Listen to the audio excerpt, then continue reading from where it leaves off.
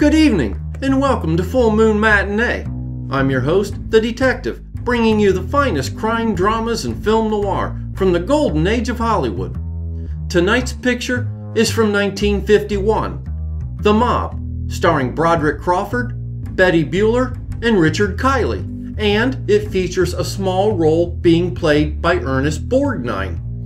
Now, this picture was quite successful at the box office when it came out, and it was very well received by the critics. It grossed over $1 million. Now, that doesn't sound like a lot today, but for this era, let's remember, this was a time when the average ticket price was still less than 50 cents, and the population of the country was much smaller then than it is today. In fact, as an example, when it played at the Paramount Theater in Manhattan, it was the second highest box office for 1951. It was just behind Dean Martin and Jerry Lewis, who had made multiple appearances to the theater to promote their movie, That's My Boy. And Broderick Crawford, he did a lot to promote tonight's picture as well. He did a 60-city tour in 3 months, and he also used the then ascending medium of television to help promote the picture. Now, the picture here, it's about a police detective who bungles a gangland murder case and now has to redeem himself. He does so by going undercover as a dock worker to find a mob ruler on the waterfront who's known only as Blackie Clegg, but whose true identity is unknown. So, from 1951, The Mob. Let's roll the picture.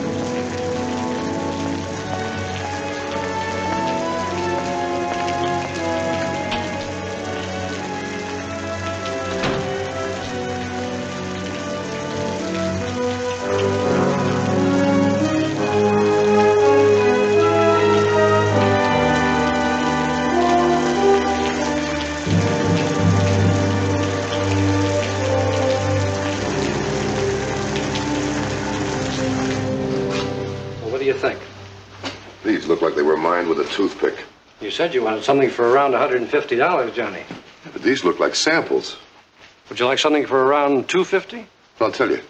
I'd like something for around $500, but I only want to pay $150 for it.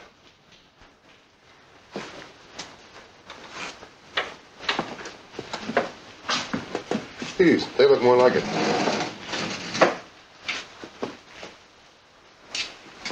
$685.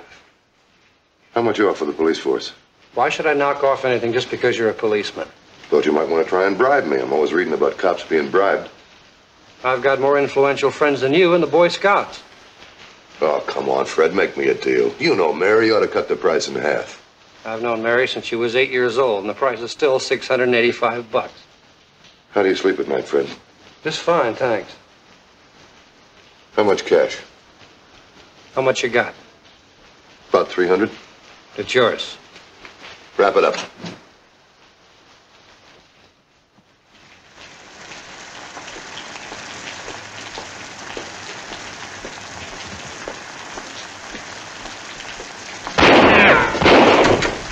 Stay back. All right, drop it. Don't turn. Just drop it. I'm Lieutenant Henderson, 21st Precinct. My badge is in my right pocket. Get it out.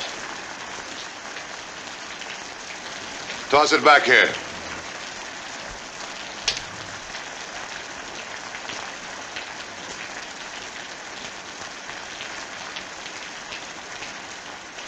Okay, Lieutenant. I'm Johnny D'Amico. Take the 3rd from the 6th precinct. Who's the pigeon? Tony Rogers.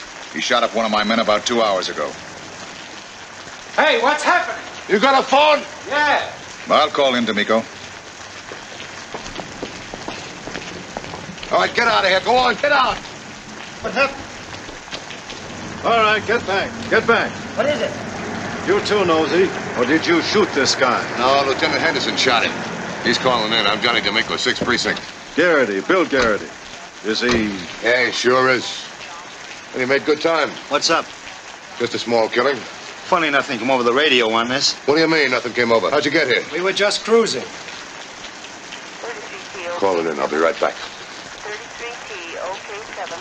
69 millimeter is now in the DNV file. Hey, what's going on out there? Where's the man just came in here to make a phone call? Phone call? Yeah, big fella, trench coat, black hair. Oh, him. He just walked in the front door and went out the back.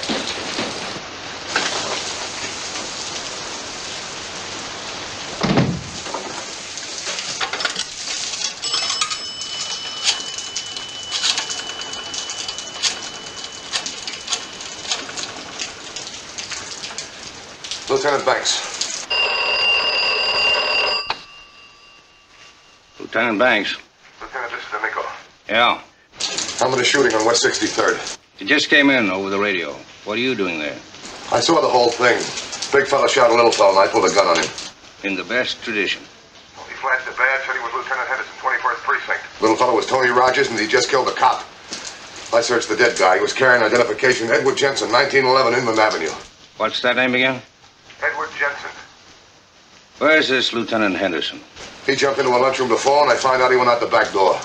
Johnny, you're kidding. I know it sounds like a bonehead play, Lieutenant, but the badge he flashed was the McCoy, and he was carrying a police revolver. Get down here right away, Johnny.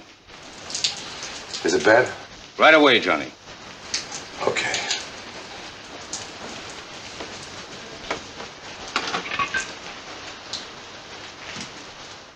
And you even hand him back his gun.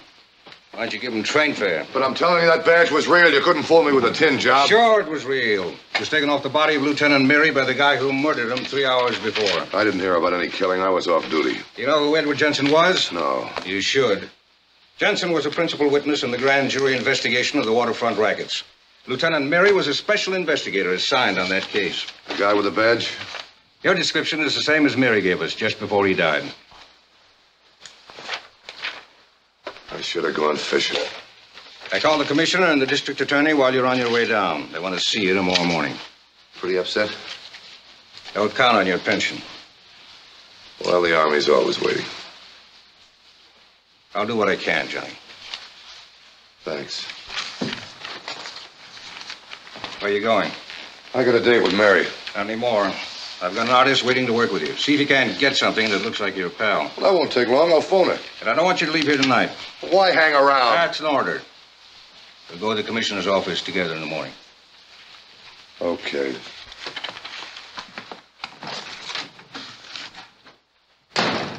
Weight, approximately 160 pounds. Height, approximately 5 feet 11. This is going to be a big help. I'm sorry, Commissioner. It was the best I could do. It was dark and raining, and after he showed me the badge, I didn't pay too much attention to him. You should be back patrolling vacant lots. A man commits a murder right in front of your own eyes. You tip your hat, shiny shoes, and send him off with his hot little gun still in his hands. You're suspended for 60 days. Yes, sir. That's only for publication, however. Instead of actually suspending you, we're going to give you a chance to get yourself killed. We want this man awfully bad. And I'm stuck with you because you're the only one who knows anything about what he looks like. No record? No record, no pictures, no prints, no anything. Mary gave us the name Blackie Clegg. Our boys have been hearing the name around the waterfront the last couple of weeks. Sit down, D'Amico. Yes, sir. What do you know about this waterfront setup? Very little, sir. I'm not surprised at that. But anyway, your job is to bring in Blackie Clegg. I think we should brief him just for background, but Radford can handle the racket end. About 3 months ago, the union came to us and asked our help in getting rid of the racketeers who worked their way into the waterfront. Mary, who was killed last night, and Radford here were assigned to the case. How do the rackets work? They got 100 angles. Kickbacks from everybody working on the docks. Highly organized thefts, some loadings and unloadings that bring them in about $50 million a year. Contributions. I could go on for hours. We began getting witnesses from the truckmen, steamship lines, and the longshoremen. Enough to convene a grand jury and start presenting evidence. Then they evidently sent out some new boy to take over. Things began to tighten up, but we still had enough to go ahead. Jensen was our prize witness. And Mary was one of our best men. How far had Mary gotten? I don't know for sure. We were working separately. But pretty near the top, I guess. He scared somebody. This Blackie Clegg, he's the new boss? That's what Mary said. You don't have anything on him? We know someone who might be able to identify him. Who's that? You.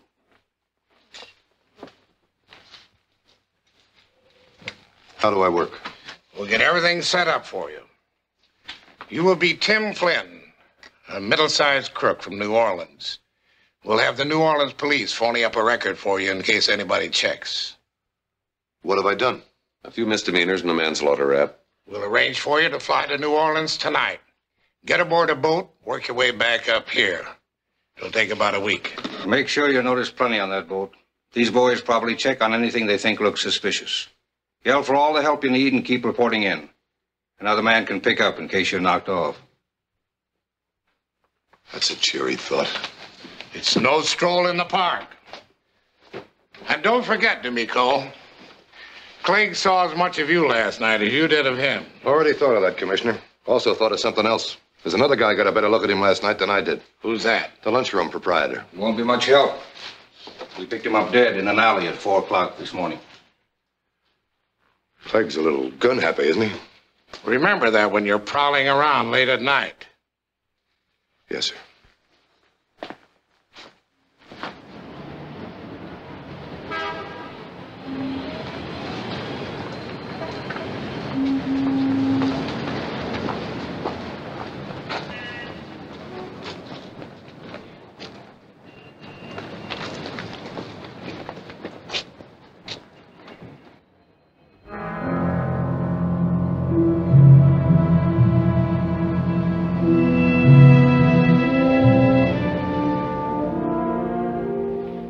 Whose picture is that? That's old Heathcliff D'Amico. He's an uncle of mine. He operates a string of girdle factories at Pompton Lakes. Look, I'm not really suspended. Well, then why the story? Detective mumbo jumbo. Your friends will know that isn't your picture. I'm not expecting any trouble from my friends. It's late. I've got to get back. Wait a minute.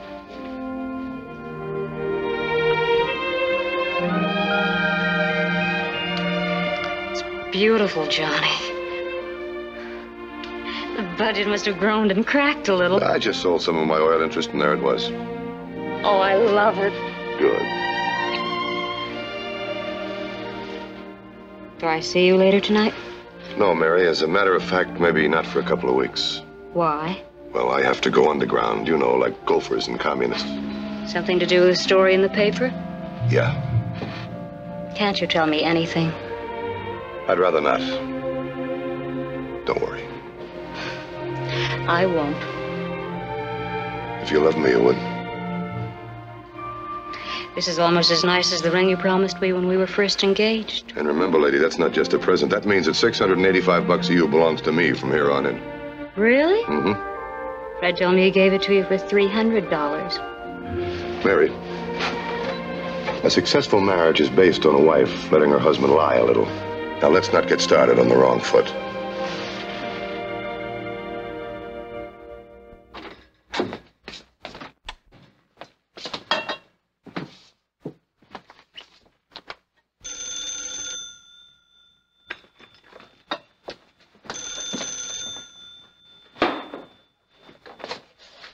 Yeah? This John D'Amico, 6th Precinct? Yeah, that's right. Ted Carpel of the Herald. I thought if you were going to be around for a while, I'd come over and have a talk with you. What about? I'd like to get a story. You going to be there? Yeah, sure, I'll be here. Okay, I'll be right over.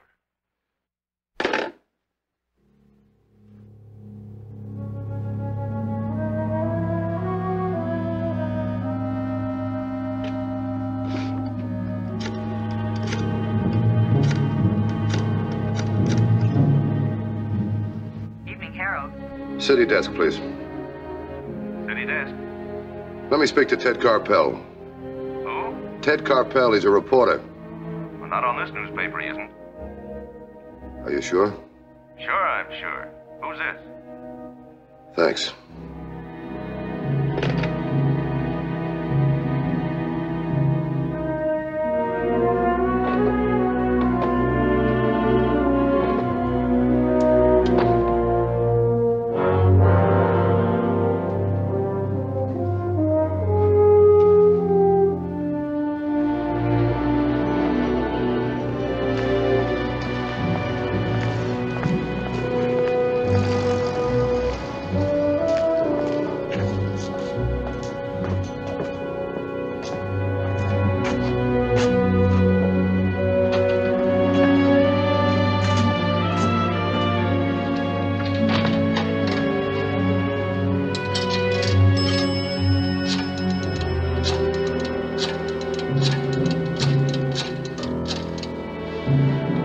Lieutenant Banks. Lieutenant Banks?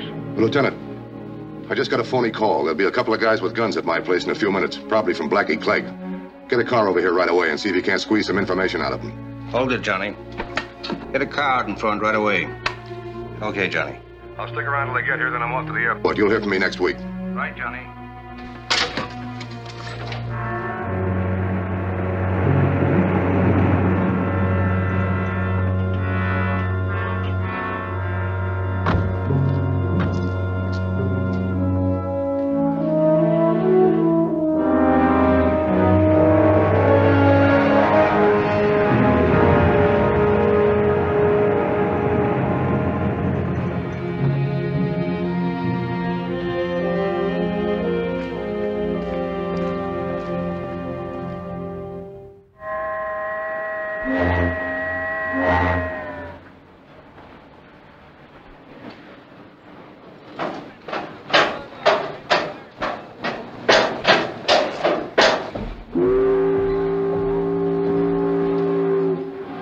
Sign you aboard, Flynn, but if you ever try to get back again... Me try to get back on this turtle? I'd rather have typhoid. You've been a troublemaker the whole trip.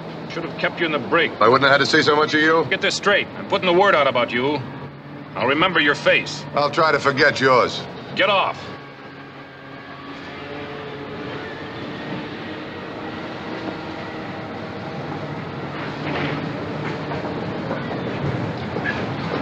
Hey, you guys!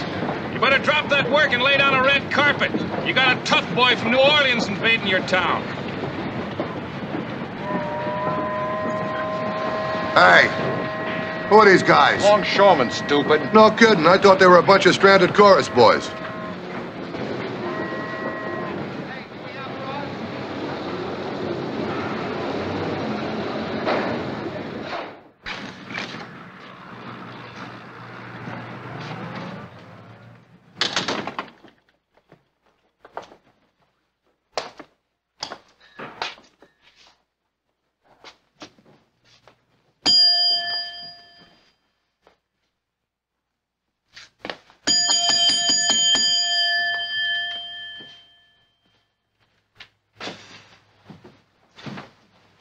Want a room? No, I just came in to admire the decorations. $3 a day. What's that include? Sheets on the bed. You got a register? Don't get funny. Here, take my stuff upstairs. This ain't the Waldorf, friend. How long did you work here before you found that out? Keep an eye on this. I'm going to have a drink. Any more orders, Princess? Yeah, my name is Tim Flynn. When the mayor comes with my key to the city, ask him to join me in the orchid room. Creep.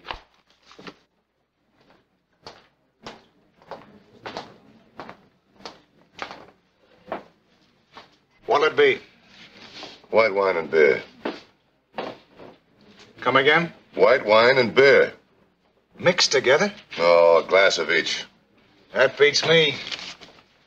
I had a nut ask me once for a glass of gin and a candy bar. This is a new one. I know guys used to drink white wine and beer. Down in New Orleans. I spent some time there. Have a drink? Thanks.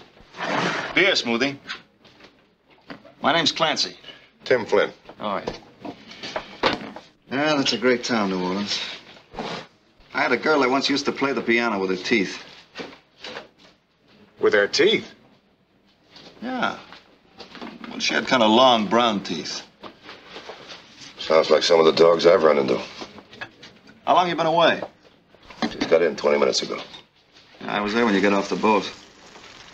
Some of the boys were thinking about pleating your chin for that crack you made. Boy, shouldn't be so sensitive. You check in this place? Yeah, how is it? When a tenement crowd goes slumming, they come here. Oh, it ain't that bad. I'd rather have a sleeping bag in a sewer. You gonna be around for a while, Clancy?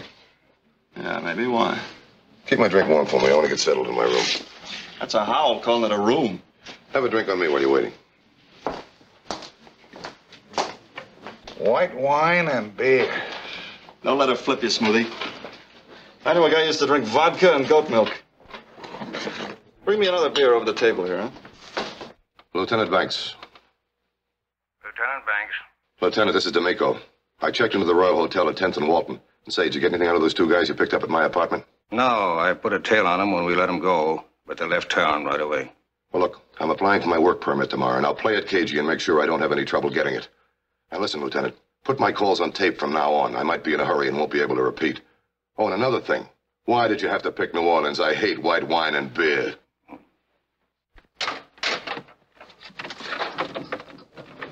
So I laid it right on the line to this thing. I says, honey, if it's a millionaire you're after, you've been digging in the wrong pea patch. So get that champagne look out of your eye and finish your beer. How'd she take it? Well, she didn't. Next day, she headed for Canada with my cufflinks, my car, and a mink-dyed hamster coat I bought in Atlantic City. What are my chances of getting some work on the docks? You got a union card? Yeah, from New Orleans. Well, you might get a visitor's permit, but I doubt it. Couldn't you fix it? Might be worth something to me. Why? You hiding out? A little money usually fixes anything, Clancy. Not around here. What's so different about here? Well, this waterfront is tight as a two-bit collar. They don't like strangers too much. I'm just asking about a job. Maybe. You can't give me any help? Let's just say I won't give any help.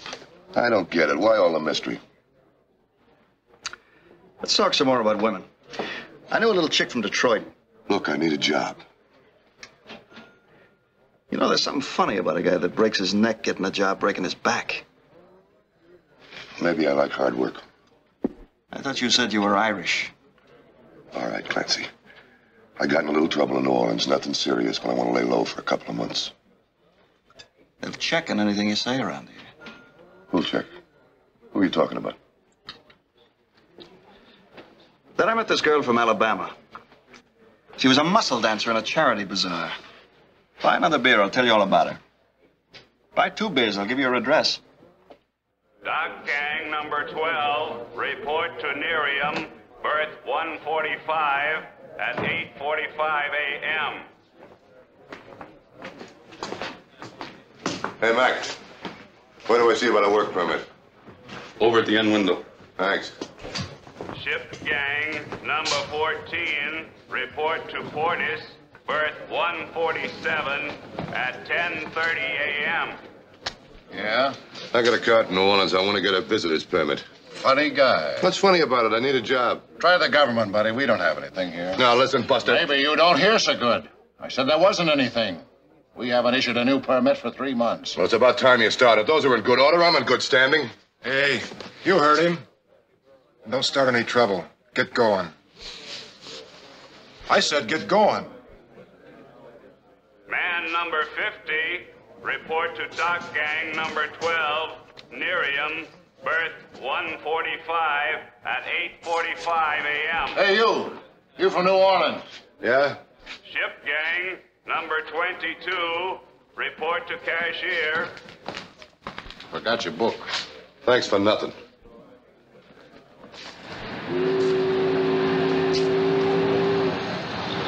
You must be half Irish and half congressman to get that permit so easy. $1 a day paves the way. What happens now? Willie Alessandro breaks a leg. Hey, what's that mean? You're just about to find out.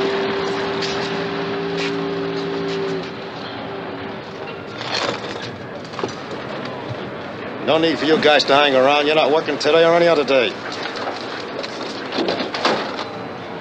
What's the matter with them? They're troublemakers. They want a full day's pay without any kickback. All right, Marbleheads, now shut up and listen to me. We need 40 strong backs on this job, and I mean strong. 2 days' work. Unload today and load tomorrow. Overtime tomorrow and after 8 hours today. Now, we don't need any brains on this job, so dummy that can't stand hard work, shove on. Makes you feel right at home, doesn't he? Now, I want guys who will cooperate. Now, speaking of cooperation, you all know Willie Alessandro who got his leg busted this morning. The 4th leg for Willie this week. Now, Willie's a good guy. He's got a wife and 4 kids. But now with a busted leg, Willie can't work. So when you come up here to get your tags, I'm asking all of you who want to work to kick in a little something into the pot we're getting up for Willie Alessandro. Don't let me in no trouble! Joe over here will be glad to help dummy that don't have the money. What's he mean, help? He lends you $4 for Willie this morning. You give him back 5 when you get paid this afternoon. What a 10-cent racket. Well, it's only cigarette money for the boys, but it amounts to over $200,000 a year. Who gets the money? What do you kids? You want to work? Yeah, sure. Let's go. Don't forget poor Willie, or they'll ride you home on your face.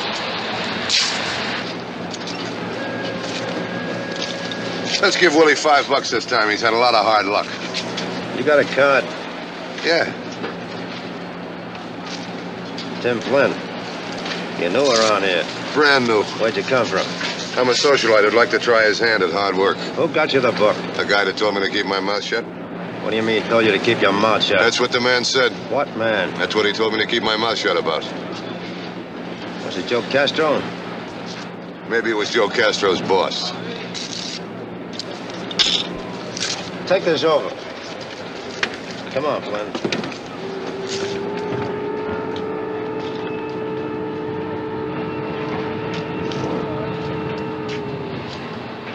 You know what you're talking about? All I know is I want to go to work. Castro's boss, huh? It's pretty rough work on the docks. You know how to run one of these? Sure, I ran one in the Army. It's better work than wrestling boxes. Hey, Coolio. You better know what you're talking about. Flynn here's taking over your lift today. You go on down and unload with the rest. What do you mean he's taking over? That's my job. Not anymore, it ain't. What do you think Shut you up. get off? You want to work, get on down there. If you don't, beat it. You and me are going to have a small talk later on. I'll be busy thinking of things to say. Come on, Flynn, I'll put you to work. Now, go on, beat it. And let's have a full day's work for a full day's pay.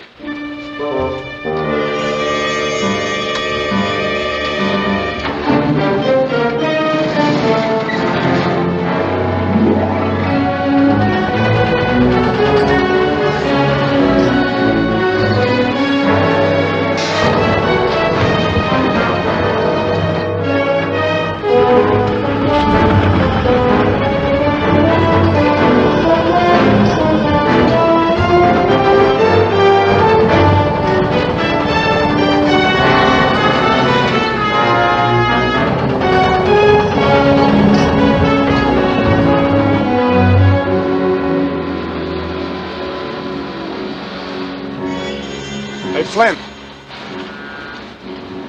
It's kind of a nice job you turned over to me. I don't know how you pulled it, brother, but I don't want to see you back here tomorrow. Better not look too hard, because here's where I'll be. Maybe you need a little smartening up. When I do, I'll get a smart boy to do it. Lucky I didn't break your neck. You want some more, get up. You can tell your friend Castro I don't like being pushed out of a good job. I may have a few things to say to a few people. You better take your sorority sister home, boys. I think she's had a very hard day.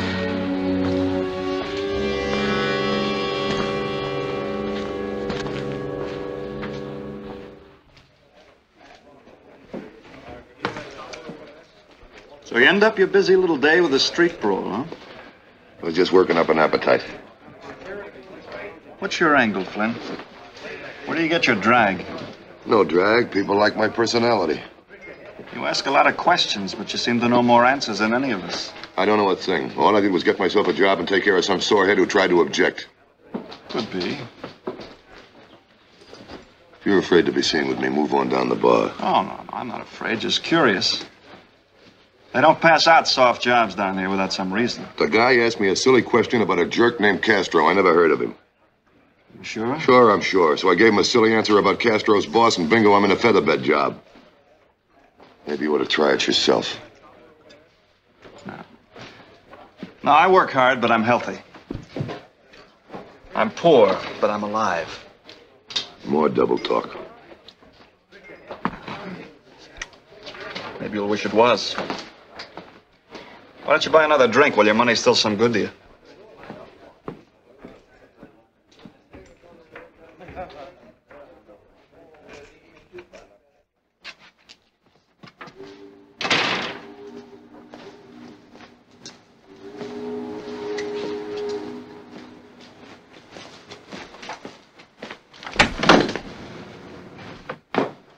Hiya, Flynn. I got a little invitation to a party for you. RSVP. Sure, I'll go right home and change. This is sort of a come-as-you-are party. Get in.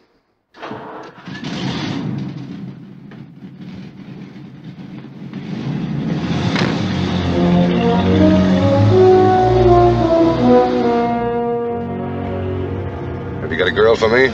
No, this is Stag. Do I know any of the people giving the party? You will. Will I like them? How could you help it? They're a bunch of jolly good fellows. Aren't you gonna blindfold me? You've been reading too many comic books.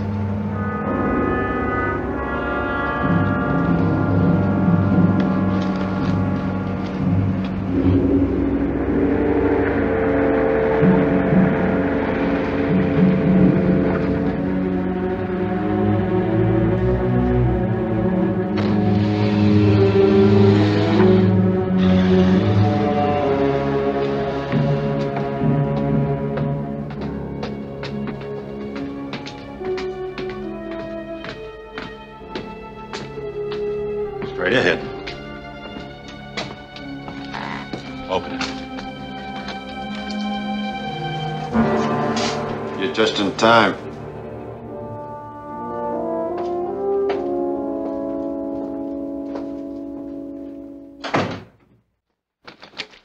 This him?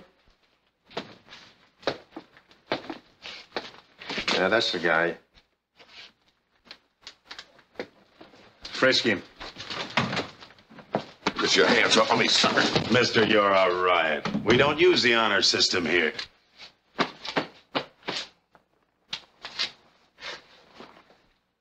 Now, is this any way to dress for a party? Look at this, boss. A water pistol. Well, what do you know? It makes a noise. Let him go. Sit down. Who are you? The man said, sit down. Listen to a heart. Just sit still and answer questions. You've been shooting off your mouth for 2 days around here. Who told you to use my name in the docks? Oh, you must be Castro's boss. I'm Castro, and I don't have any boss. Not even a wife, Mr. Castro? We don't want you to entertain until later. Tell us take the lay off of me, Castro. Or what? What's this all about? So I shut my mouth off around the docks. I needed a job. I heard somebody mention your name and I used it. All right, I'm sorry. Get me a beer. We're out of here, boss. Go get some. I want that gun when I leave. Sure, when you leave.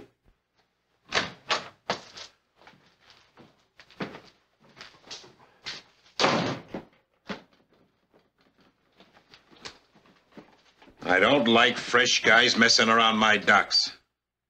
Now, one way or another, you're going to answer a few questions. Make it easy on yourself.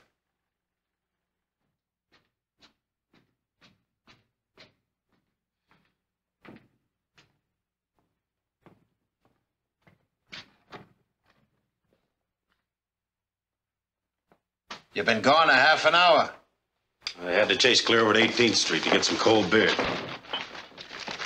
How's old fun-loving Flynn? Open it. Flynn's okay. He's on the lam from New Orleans. You believe him? Yeah. He made a little mistake, but I don't think he'll do that again. Will you, Flynn? Not unless it's a mistake to take this guy apart. Gunner was just following orders. Gunner's gonna run into me one of these days without any help. I like this boy. He's got character. Have a beer. I'd rather get some sleep. Okay, Flynn. You can go. No hard feelings. Give him his gun. Sure. You must use that to keep flies out of your room.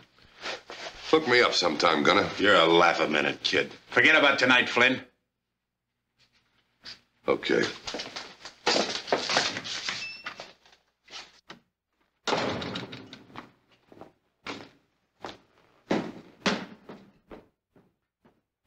Well, it's all fixed. Clean up this room and patch up that hole.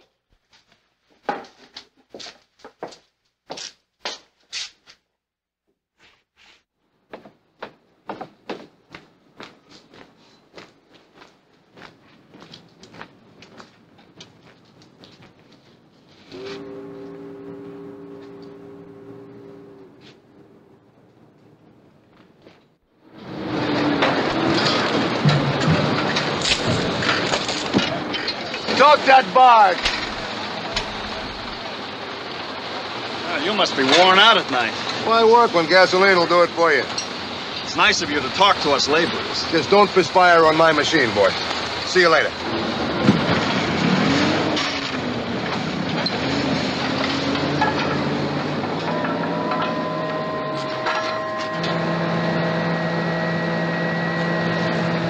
Hey.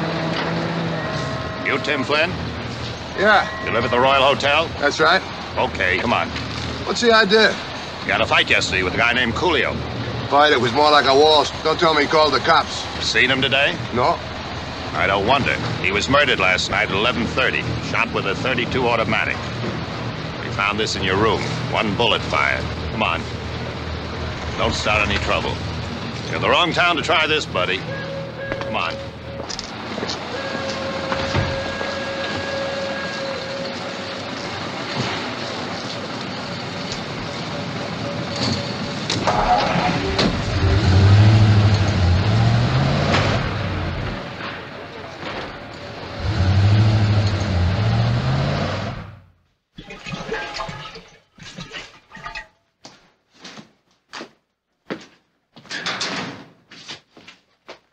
Get everything.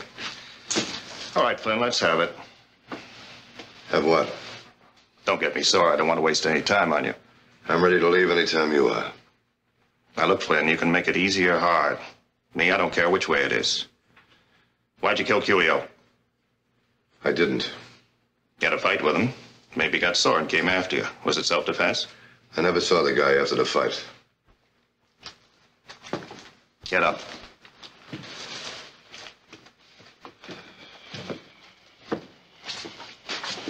All right, lean forward on your 2 forefingers.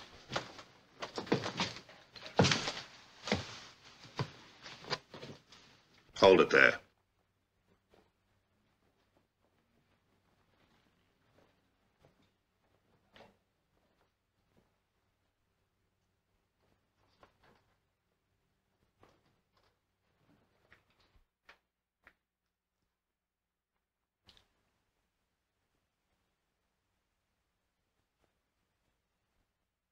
This won't be the most fun you've ever had. In a few minutes, you'll be yelling for help.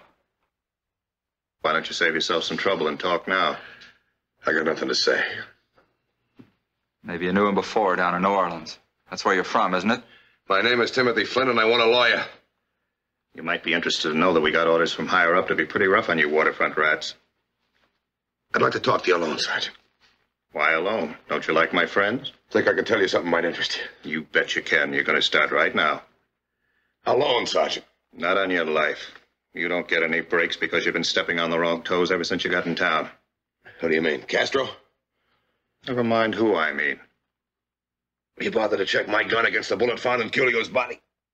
We will, as soon as we get your confession. I'd check it right now because they won't match up. I got pretty good information that they will. Next time you see your information, tell him I'm not hick enough to let somebody wander around town carrying my gun. What do you mean? Trying to tell you the gun and the bullet won't match. Send that gun to ballistics.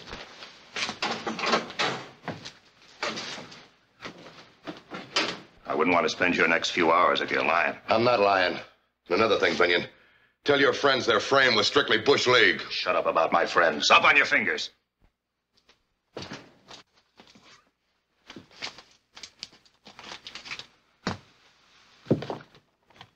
We haven't even started with you. Here's the noon report from the precincts. What's up?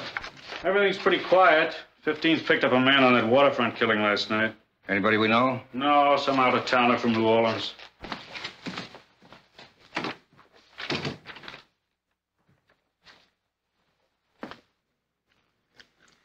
Come on now, you've had an hour of this. It ought to be enough. Why don't you wait for the ballistics report? I don't care anything about that. I want to hear what you got to say.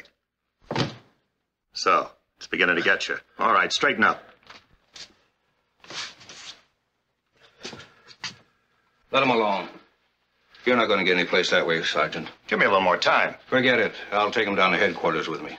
Now, wait a minute, Lieutenant. We made this pinch. I'll see you get full credit for it. Here's a ballistics report. Well? It's not the same gun. You still want credit, Sergeant? You better clean him up before I take him down and book him for having a gun without a permit. I hope you enjoyed the parlor tricks. Sorry, but I couldn't act too anxious to get you out of there. I'd put a tail on that Sergeant Binion who picked me up. He's tied in with a mob, whoever they are. You sure? Sure enough to want him followed. Nice work in ditching the murder gun. I'd have been a slow 12 years old to fall for that one. I fired a bullet from this gun so they wouldn't catch on. What'd you do with the first gun? Mailed it to you. What about the killing? That was done by a character called Gunner. Why was Kiley killed? He made a crack about doing some talking after our fight, so they figured on getting rid of him and me at the same time. Johnny, if you'd like us to put somebody else on this with you... No. I'll pick up Gunner. Anyway, I feel I'm beginning to get someplace. Where? I want you to check on a guy called Thomas Clancy. Okay. Do you have anything on a Joe Castro? Not much. We figure he's about fifth man from the top. Yeah, well, I figure he's closer than that. What about Blackie Clegg? I haven't even heard his name mentioned. Everybody's too scared. You know, if we ever snag that sergeant, I get 10 minutes alone with him. If he's crooked, you can have 10 days. One crummy, crooked cop, and he can smell up the whole force. When do you want to be released? Right now. I'm anxious to start working my way right back to that sergeant.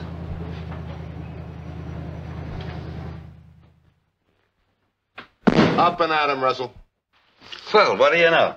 I was just reading about you in the paper. I figured there was parboiling you for the chair. I'm going in to get a drink. That should give you time enough to put back the stuff you probably stole from my room. There was nothing there worth stealing. Put it back anyway.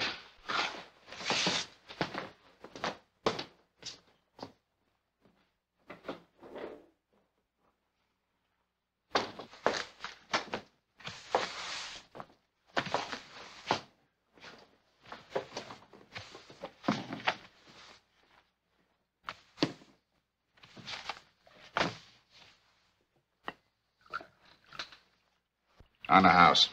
Thanks. I guess Benyon and his boys had some fun with you. I'll get him alone sometime. That kind always travel in bunches. You hear a lot of stuff around the bar, don't you, Smithy? I don't listen very hard. Sure you do. What do you hear? Well, some of the boys say you were framed. Not very good at that.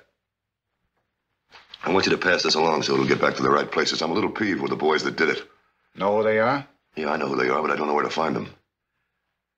Do you ever sell information, Smoothie? Not me. Be worth $5. I could find out where I could run into a certain guy. Ask somebody else. 10. It ain't healthy, Flynn. $20, or do I go someplace else? Who do you want to know about? Guy they call Gunner. The college stuff. Anybody could have told you. He hangs out every night in a little club called the Black Kitten. It's on 18th. $20, please. You wouldn't cross me, Pop. I don't cross nobody. I'd bounce you around like a basketball. I gave it to you straight.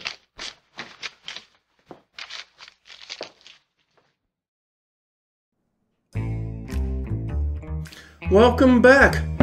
Now, white wine and beer? I mean, that just sounds ghastly. But according to the movie here, that's apparently a New Orleans drink. Now, any of you viewers, you know, if you're from New Orleans or elsewhere in Louisiana, you know, hit me down here in the comments. Let me know, you know, is this really a for real drink? Now, but did you see the scene with Charles Bronson?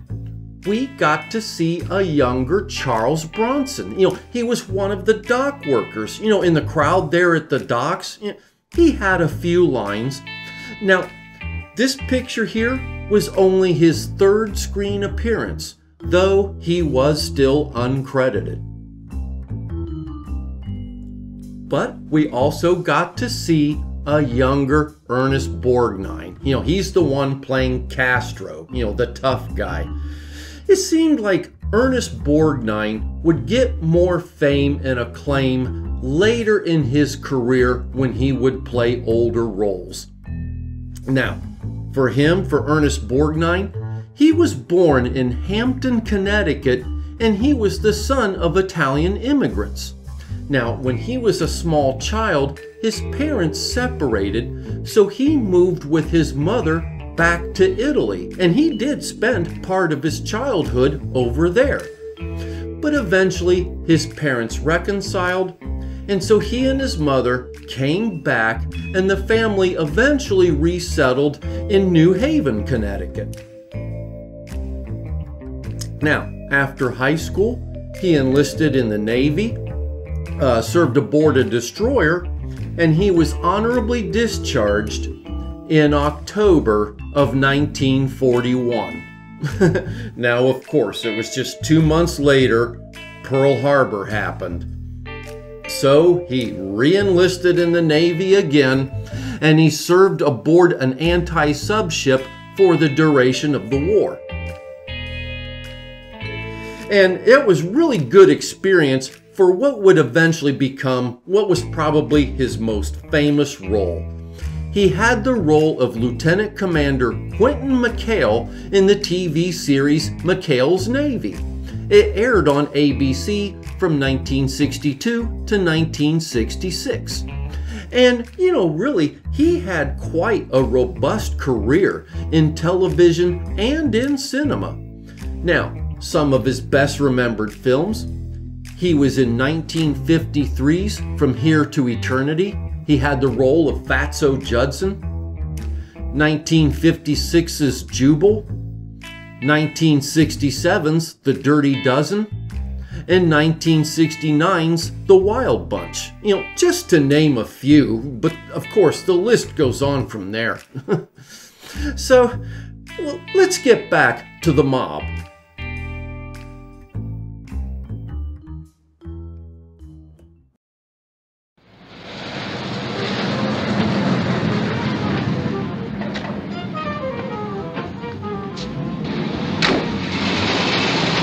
Bother to pick me up.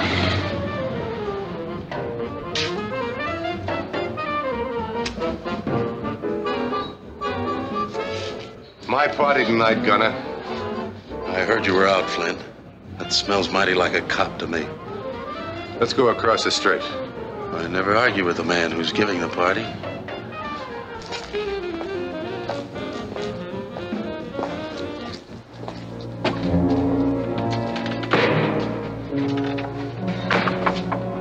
Castro should have let me get you but good the other night. He's got more sense than you've got.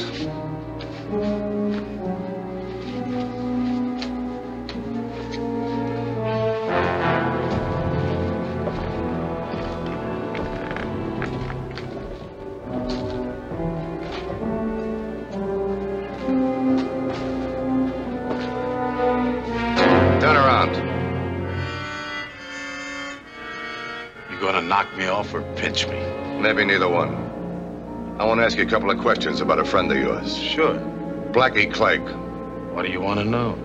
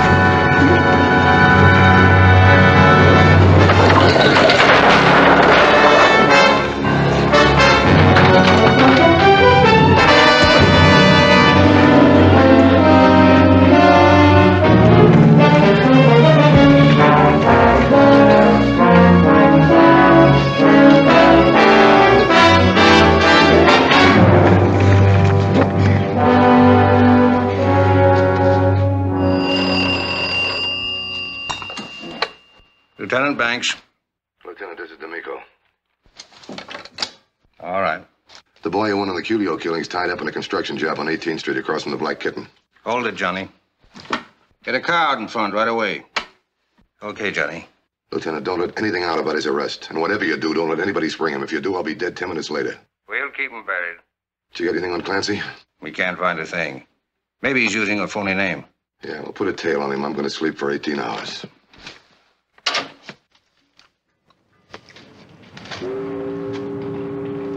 Hey, Flynn! Over here.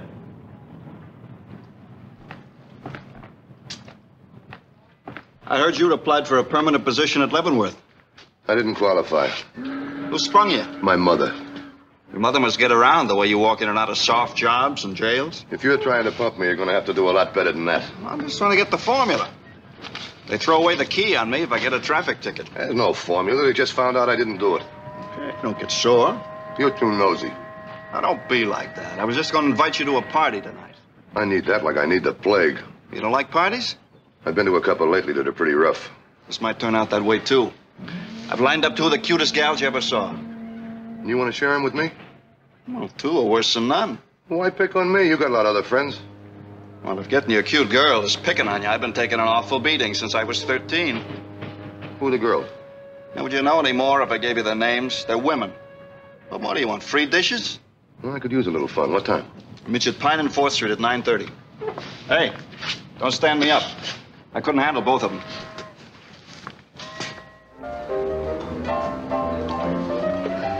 Clancy wants you to get him drunk. Play up to him. Get everything you can out of it. Who is he? Clancy didn't say.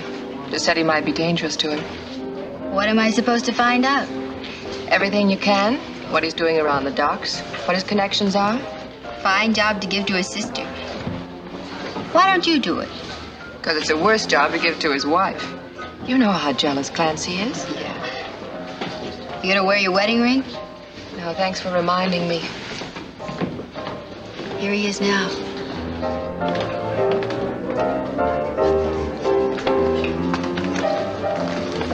How are you, girls? Sorry to keep you waiting. This is Tim Flynn. Tim, this is Peggy, and that's Dora. She belongs to you. Now, suppose I like Peggy better. Oh, wait a minute, pal. Oh, come on, Clancy. You're not going to get stuffy on me, are you? It's just that I got kind of a weakness for blondes. So have I. Yeah, but this is sort of my coming out party.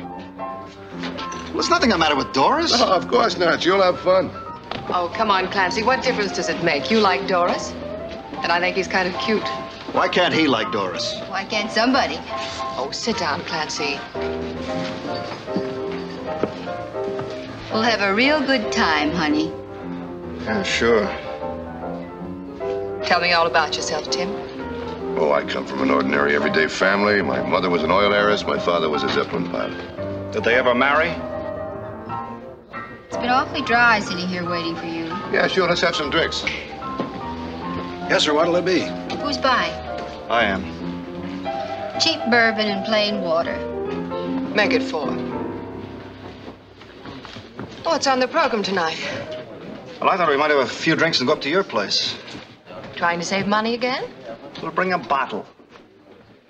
What do you say, Tim? You lead, I'll follow. You see what nice things he says, Clancy? You and I are going to get along fine. That thought has already crossed my mind. Well, say something to me. Oh, how you been? Why don't you loosen up tonight? Let's take a cab. Listen, the streetcar was good enough for my grandfather. Well, it's not good enough for me. How are we gonna eat? Eat? What's that? That's something people who don't drink do. Come on, let's take a cab.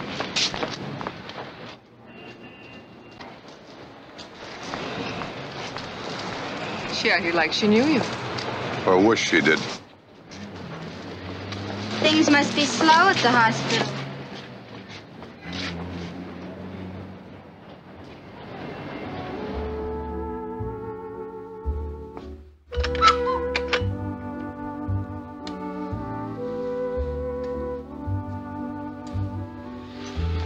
You won't tell me anything about yourself. Why should I talk about me when I got a pretty little thing like you around? Are you in the rackets, Timmy? Let's talk about world affairs. Clancy is. Makes a lot of money. You ought to get in on it. Maybe you ought to talk to Clancy about getting me in. You're kidding me. You've probably got a better deal of your own, haven't you? What color are your eyes? Can't you tell? Bourbon blue. Where are old Clancy and Doris? They're in the kitchen. Leave them alone.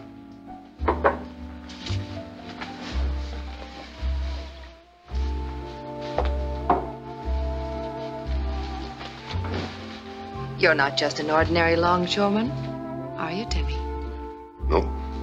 What are you? Thirsty. You're cute.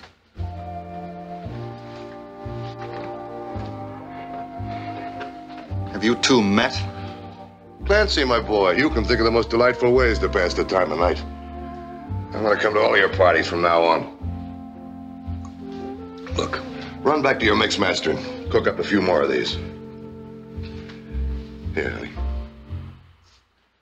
Don't let me outdistance you. I'm with you every step.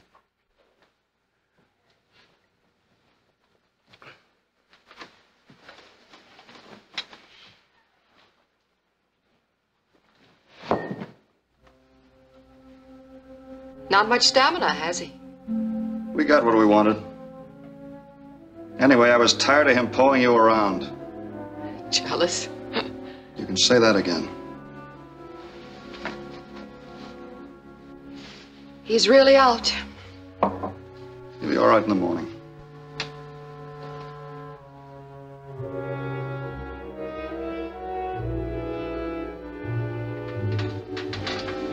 Oh!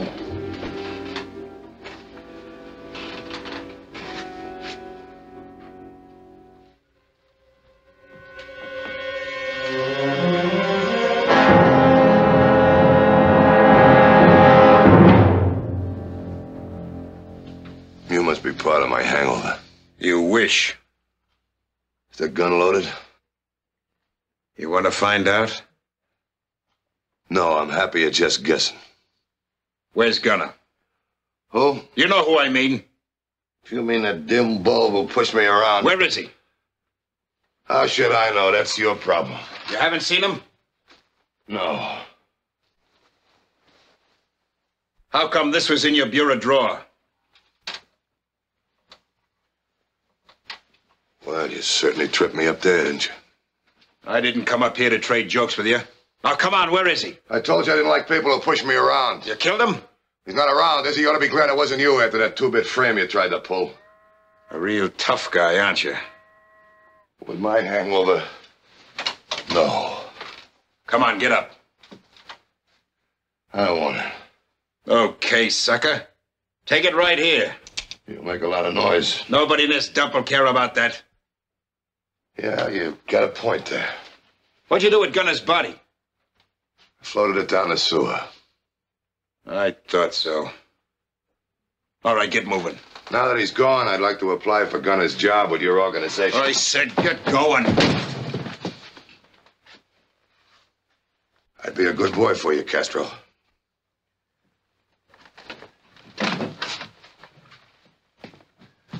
My car's in the back. We'll use those stairs. Where are we going? It won't matter to you. I'd fit into your gang perfectly. I could maim and disfigure people for you and shoot up the ones you don't like. Get going. I think you're making a big mistake, Castro. I'm no good till you're dead.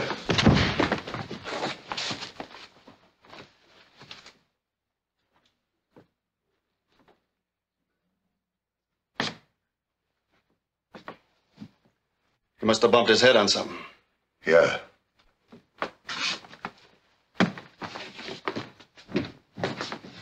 It's upstairs to your right. Come on, give me a hand. We'll get him back to your room.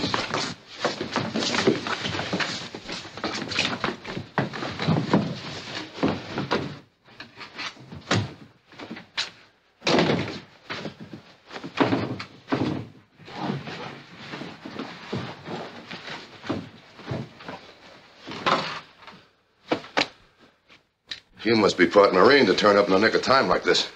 I've been listening outside your door. Lucky I did before I knocked, huh? That final dunk you gave me last night must have been radioactive. Yeah, it's an invention of my own. I call that old bikini.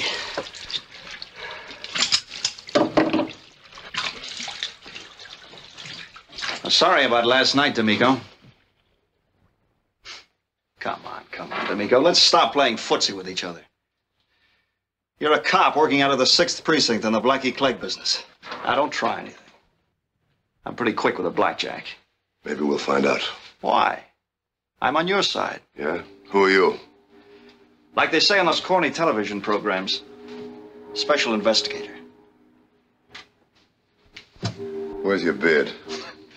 I rigged it up to get your prints off one of those glasses last night and sent them through to Washington. Imagine my surprise when you turned out to be a flatfoot. Why don't they tell us these things? You're around gumshoeing after each other. Clancy, haven't had a chance to send your prints in yet. I've had a guy tailing you for 2 days. I know, that's why I wanted to find out a few things. Did you have to slug me with that poison to do it? No. That was just to teach you not to play around with my wife. Your what? The plan was for my sister Doris to do your entertaining, but you had to crumb things up and pick my wife. You're lucky I didn't tear your arm off. We must do that again real soon. Yeah, that's what Peggy said this morning. What are you working on down here? A phony insurance swindle. The Alta Indemnity Company. They took about $500,000. Have you heard of them, huh? No. It was worked by a gang of 4. We got them all except the big boy, a fellow named Hummert. Got a line on him? Well, that's not him on the bed. I'll turn in my Dick Tracy badge. How'd you track him down? By every scientific device known to modern crime investigators. And the fact that a stool pigeon told us where he was. Why didn't you close in sooner? I couldn't find him. Only recently learned he was using the name Castro, so when I heard you drop his name at the dock, I figured you'd lead me to him sooner or later. What do you know about Blackie Clegg, Clancy? Can't give you a bit of help. I've heard his name a couple of times, that's about all. You gonna keep working around here? Oh, not me. That's a chump we're after. I'll take him in and then devote a month to patching up my shattered marriage. I'll put in a call for the boys to come and pick him up. That's great. Why don't you just shoot me yourself and save Castro's gang the trouble? You got any ideas? Well, keep it quiet and give me as much time as you can. How am I going to get him out of here? Castro's got a car in the back. Use that. Should have taken up my offer, Castro.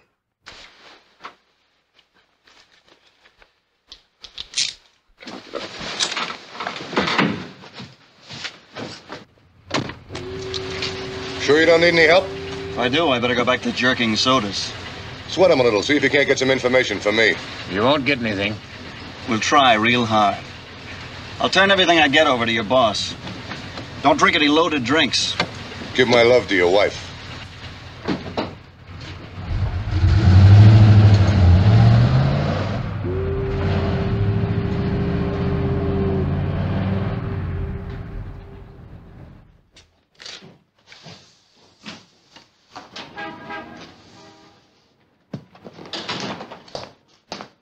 Hey, Flynn. Yeah? Smoothie wants to see you. What about? How should I know? Maybe he's buying. And what are you doing here?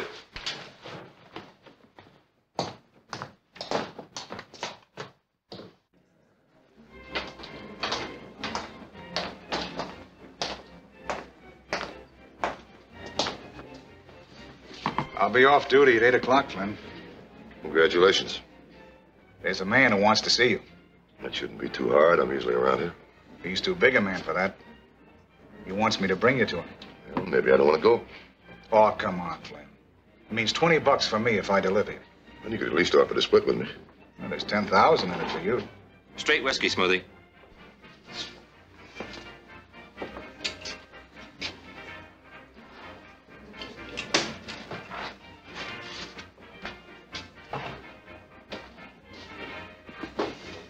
Who is the guy? He'll tell you when he sees you. Where do I meet you? Right here. My car's across the street in the gas station. I'm going upstairs and get some sleep. If I'm not down here by 7, send Russell up to bang on the door.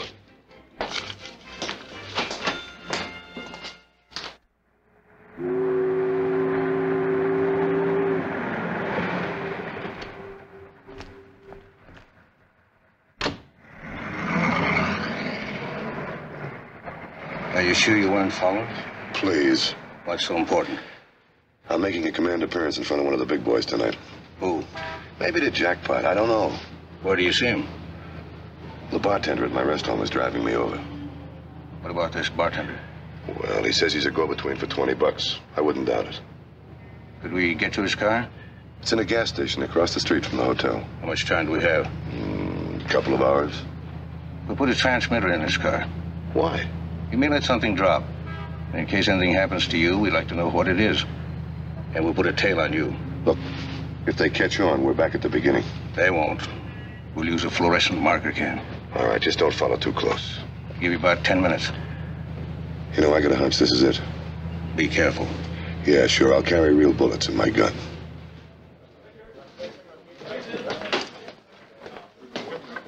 Hey, Smoothie. You got a flat on the right rear of your car. It was all right this morning. Probably a slow leak. You want me to fix it? I've got to use in about 40 minutes. Put on the spare. Okay.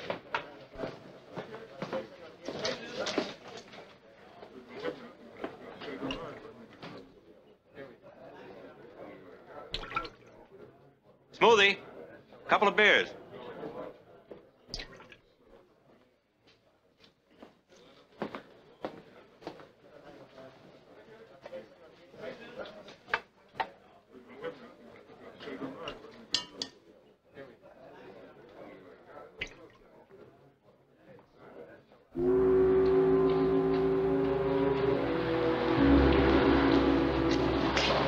You've only got 40 minutes. I think we can make it. You better change that tire in case he decides to check.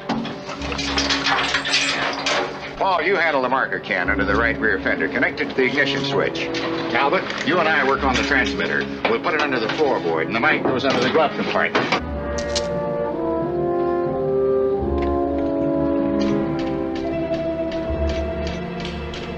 Okay, disconnected. Hand me that ultraviolet lamp.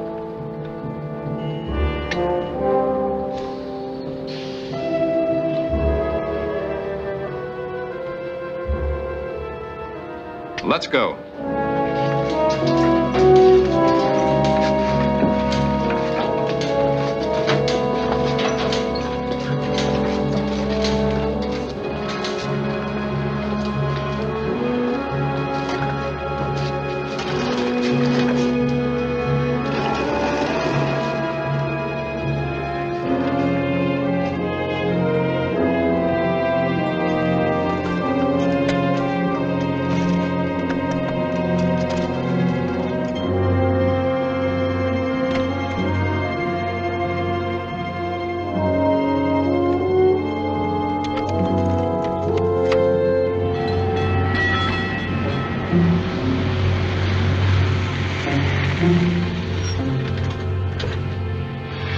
We'll wait here.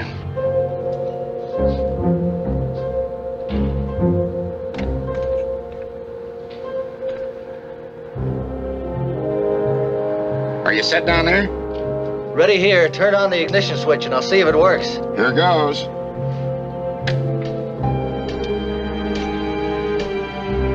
Shut it off. All set.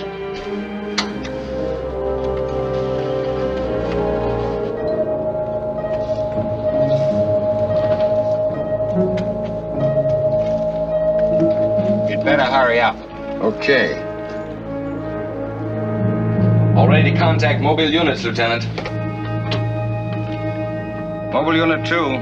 Mobile Unit 2. This is Mobile 2. Keep cruising and be ready to jump in with a fix anytime I ask you. Right. That goes for you too, Mobile 3. Okay, Lieutenant.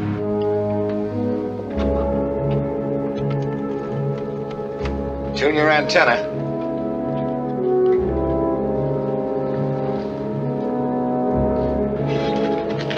Antenna tuned. That should do it. Lieutenant Banks should be receiving us now. They made it.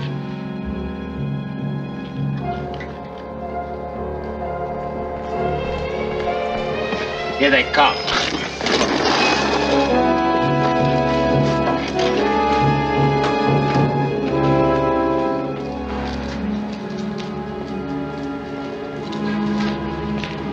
All fixed, Smoothie. I'll put it on your bill. All right, Tom.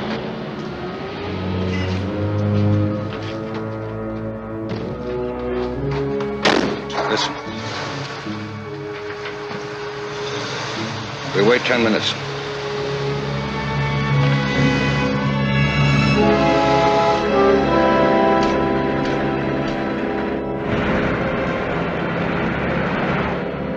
Trust a bartender to know all the right people. You pick up a lot of things on a job like that. You mentioned something about $10,000. Let's dwell on that for a minute. Well, this man has a job for you. He likes the way you work. How does he know about me? He checked on your record in New Orleans. What work of mine does he admire? The way you took care of Gunner after he framed you. Who said I took care of him? Didn't you? Smoothie. It couldn't be that you're a cop, could it? No, it couldn't. I didn't take care of anybody. Have it your way. He's not around anymore, that's all I know. All right, let's go. Hitch your ultraviolet light.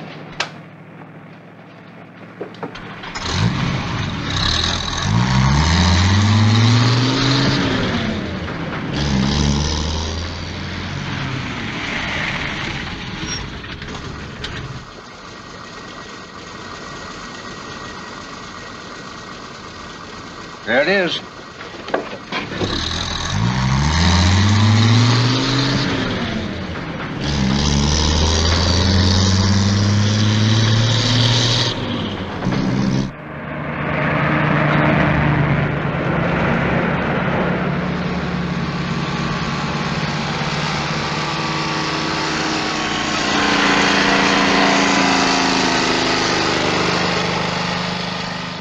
Tell me about this man.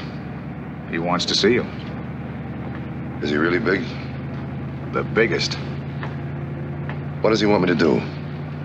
Kill a cop. Is that all? Well, that's why it's worth $10,000. Just any cop, or does he have someone in mind? We have someone in mind. We?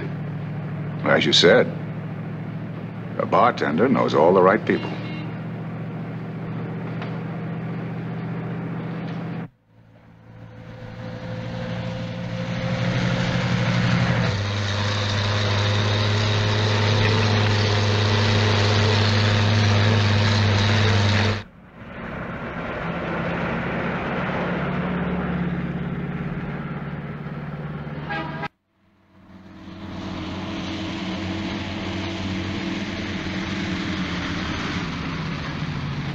Circle around.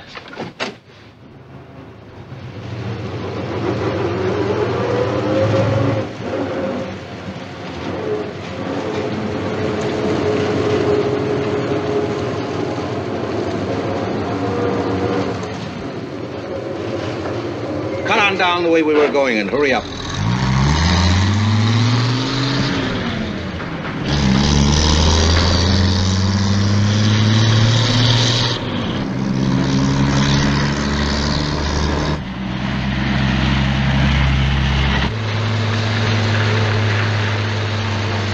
What gum crummy luck. Pull over to the curb.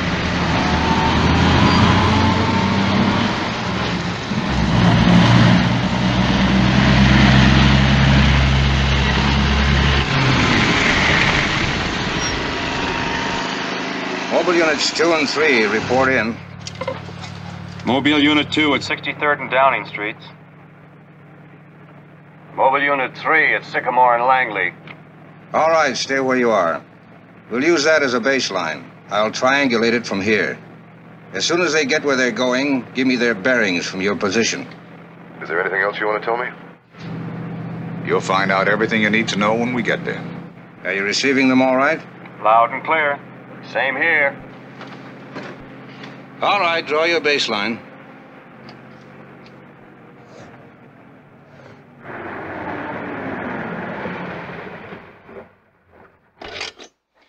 Come on, this is it. Why couldn't we meet him in a more lighted spot? This is the back door of the house. We'll go up to his apartment. Answer me one question, Smoothie. Is this guy Blackie Clegg? Where'd you hear that name?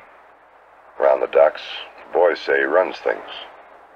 The boys are right, but they shouldn't talk so much. Come on.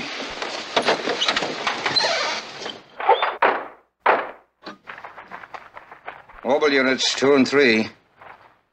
They're at their destination. Report on your bearings. This is Mobile Unit 2. Our bearing is 74 degrees. This is Mobile Unit 3. Our bearing is...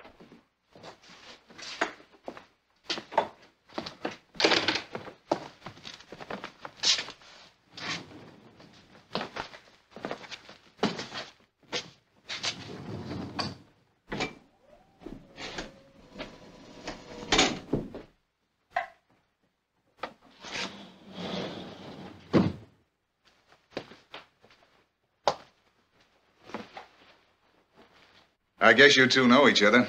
Yeah, I guess we do. How are you, Flynn? I'm not in the mood for any finger exercises, Benyon. It's no fun, is it? Glad you're going to be with us, Flynn.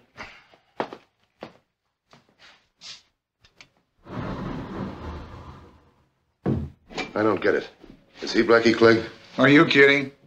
Benyon runs errands around here. Sit down. Where's Clegg, then? He'll show up in a minute. Maybe I ought to give you a rundown first. On what? This job he wants done. That is, if you're interested. Well, that depends. Knocking off cops is a tricky pastime. They take a bullet just like anyone else. Yeah, but more people seem to resent it.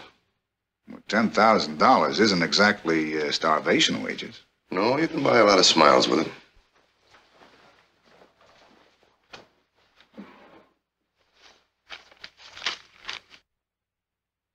Well, this won't be tough at all. There's the boy we want. He doesn't look impossible. It's a deal, then? No, I want to talk to the man who wants it done. He can hear us. I want that to work both ways. Well, I can make the deal for him. No, not for me. I'll deal with the chairman of the board or nobody. All right. Fix yourself a drink and I'll get him. Thanks.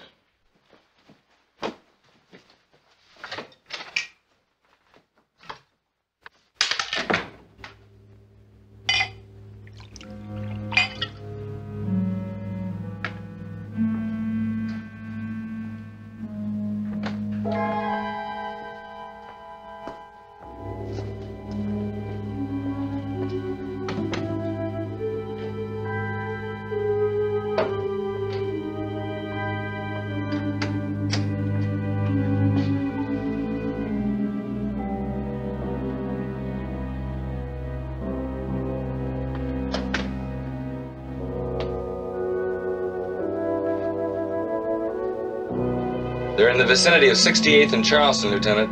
Mobile units, this is Lieutenant Banks. They're near 68th and Charleston. Let's get that whole area sealed off. Watch for his car. It's a 46 Ford Coupe, license number 7X8576.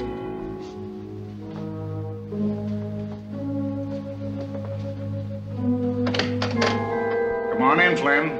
Meet Blackie Clegg.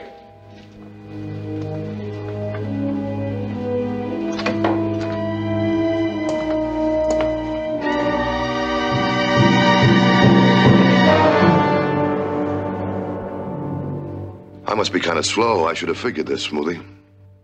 Why should you have figured it? A lot of smarter people than you haven't. It's a little corny, but it works. You don't have any more tricks, do you? A few.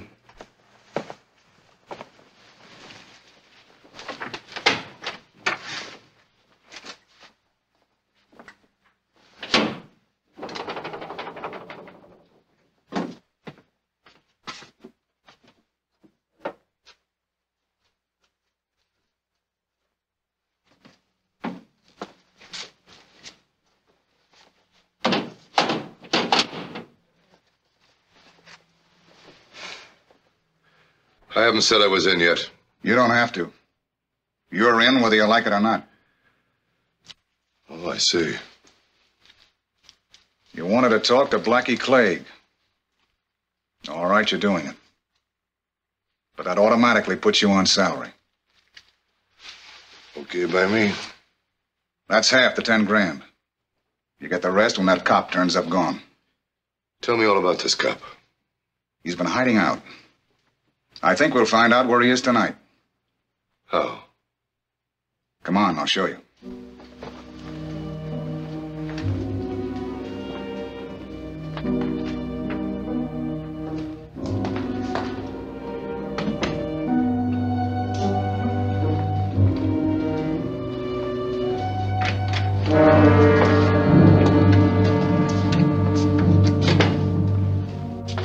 Pretty, isn't she?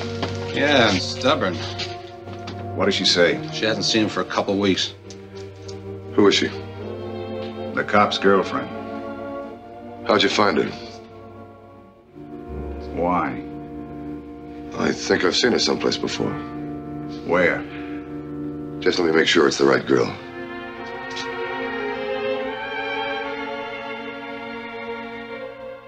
She seems to know you. She ought to. I was in a party with her last night. A party? Yeah, you know that fella Clancy I'm always drinking with at the bar? I know. He invited me to a party last night. There was a couple of girls. She was one of them. Clancy? He doesn't look like the picture in the paper.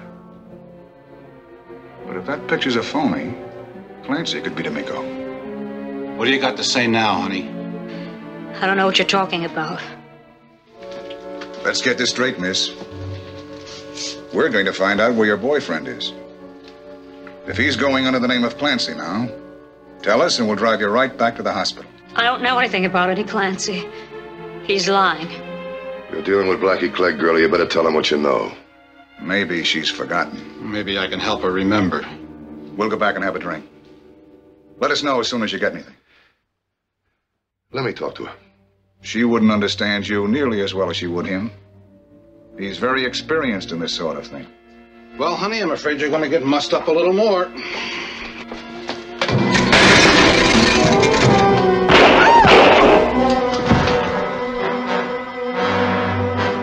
Lynn, have you gone nuts? Don't try anything, Smoothie. I was tailed here. Are you a cop, Flynn? Without a wig to my name. You must be my friend D'Amico. Hey, you must have a crystal ball. You were kind of stupid to kick out that light. It won't matter. It already has. I've got the girl, D'Amico, and I'm gonna back out the door. You'll hit her if you shoot at me. It won't do you any good, Smoothie. There's cops all over the block. Just remember what you'll be shooting at.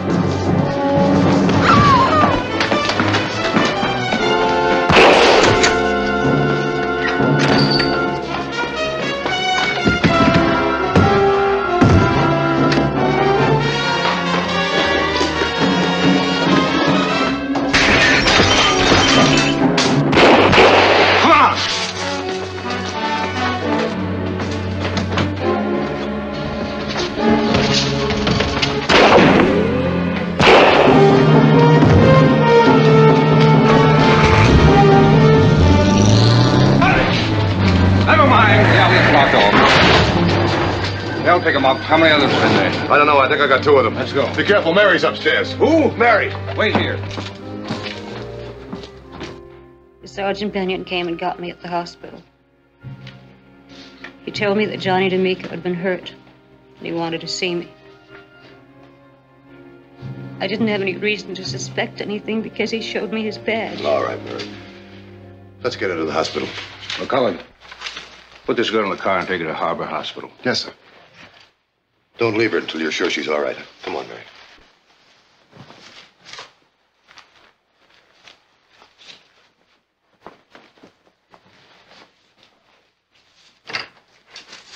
Lieutenant, we got that guy out of the car. Do you want to see him? Bring him in. Yes, sir. I'll be over as soon as I'm through here.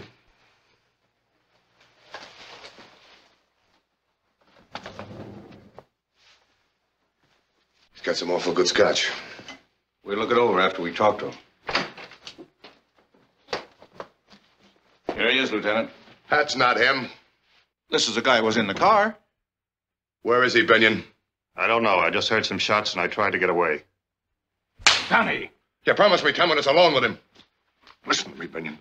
Every guy on the force is going to take the rap because you got big and greedy. I'd like to do some work on your fingers. This office safe as the door goes out the back.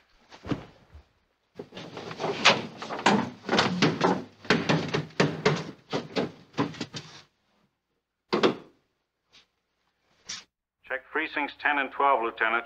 Still no lead on Blackie Clegg. He'll never get out of town. We've got every bridge, tunnel, and road plugged. Maybe he doesn't want to get out of town. And we'll pick him up.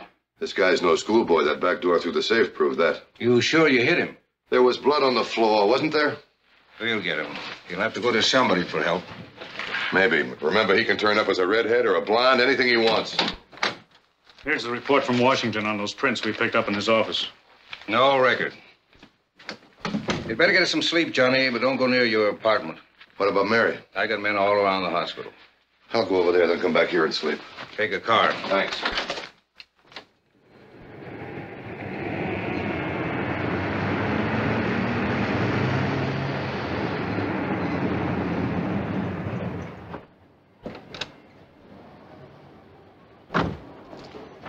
How's it going, Joe? Time flies like a rock. I'm supposed to be looking for some bald-headed guy who wouldn't be dumb enough to show up. If you knew as much about that guy as I did, you'd keep your holster unbuttoned.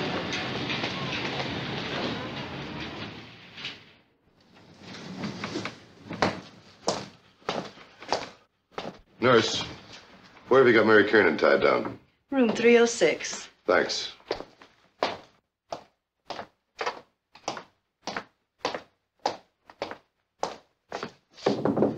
Come in.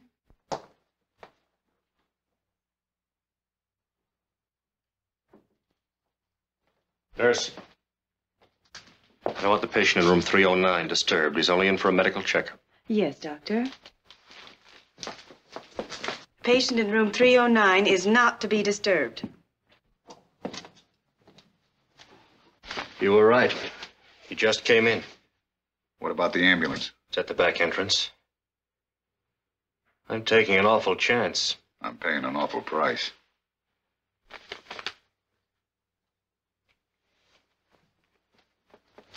I had no idea that was the type of work you did for a living. Last night was pretty quiet. Gets downright exciting at times. Supposing you hadn't turned up. But I did.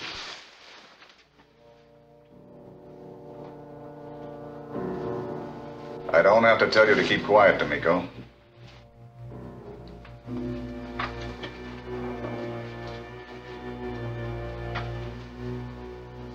Make any noise and she gets it first. Stand up. Turn around. Open your coat. Now you take his gun and put it on the bed.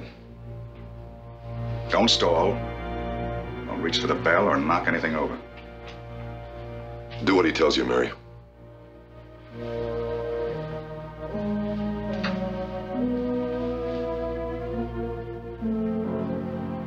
Smart girl.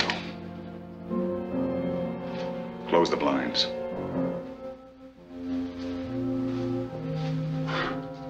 Now move back to the bed.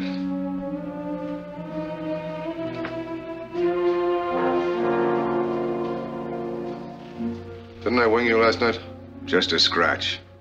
We got cops around this place like Fort Knox. They're watching for me to break in, not out. Don't make a false move, D'Amico. Tell them to come in. Come in. Only take a minute.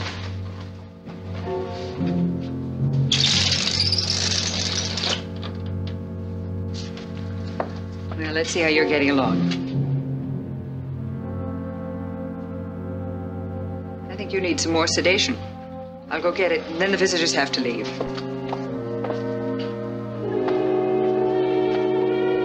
We'll wait until she comes back before we go on with our business. What business is there? I don't like to be made out a sucker. Besides that, you two can identify me too easily. How do you figure on getting out of the hospital? The way I came in, an ambulance.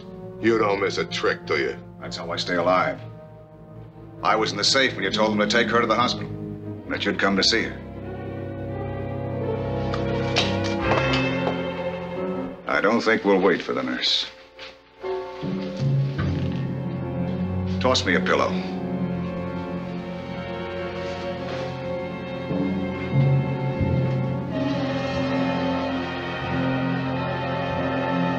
Go on over and stand beside her.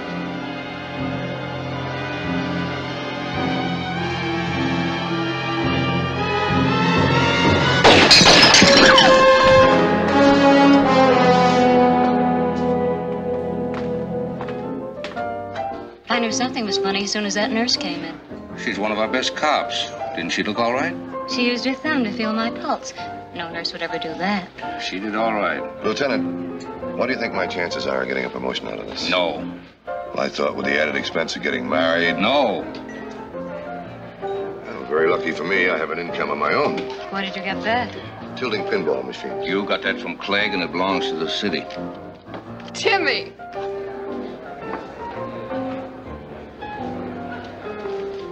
I'd just like to see how you're going to talk your way out of this.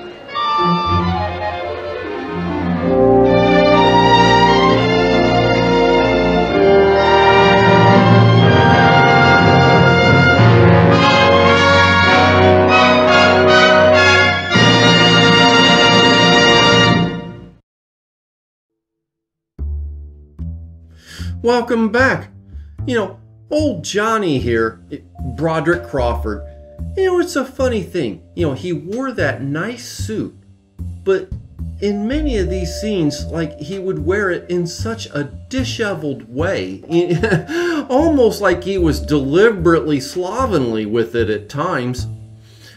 But we do see here that Blackie Clegg was really Smoothie the bartender the whole time. And if you think about it, it was a perfect cover, you know, to have such an incognito position, you know, to hide his real identity, you know, as a mob boss. And speaking of the mob, the car the mob was driving around there, that was a 1937 Packard 12 formal sedan. It was so named because it had a V12 engine, 473 cubic inches, which basically equates to 7.8 liters. You know, that car in excellent condition today would easily fetch well over 6 figures at an auction. Now, Broderick Crawford, you know, the one playing Johnny D'Amico, he was born in Philadelphia, Pennsylvania, and he was the son of a vaudevillian family. His parents and grandparents were all in vaudeville. In fact, his mom, a little later in her career, she even had some appearances in film, comedies and musicals. A couple of them were Top Hat and Swing Time. Now, for Broderick, his best remembered TV role, he had the role of Dan Matthews in Highway Patrol. It aired from 1955 to 1959. And he also had the role of Dr. Peter Goldstone, and that was in the TV series The Interns. It aired on CBS from 1970 to 1971. Now, for his films, his best remembered, far and away, 1949's All the King's Men. He had the role of Willie Stark, and for that role, he won the Academy Award for Best Actor. And some of his other notables, he was in The Real Glory, Black Angel, he was in that with Dan Duryea and June Vincent. I brought you that one some time back. Larceny Incorporated with Edward G. Robinson and Jane Wyman. And of course, you know, the beat goes on. You know, it's quite a list. Now, remember, if you like old movies like this, click on the subscribe button. You'll be notified of future releases up here in the notification bell. And you can always just type Full Moon Matinee in the search bar, Or just click on the Full Moon Matinee icon down here and you can find all of the prior releases. And, as always, I thank you for spending the evening with Full Moon Matinee. Stay with us as we continue our further investigations into the long-lost evidence of Hollywood. Until next time.